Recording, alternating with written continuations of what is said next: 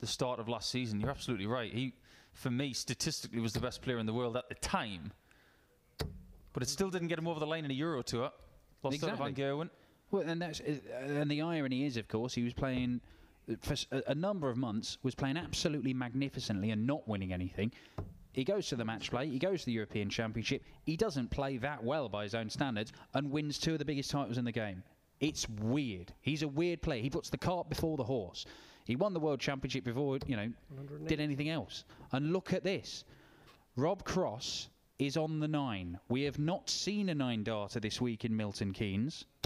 Could we be about to see one from the world number 4? Well, if he hits it, you can cross it off your list, as it's possible. 84.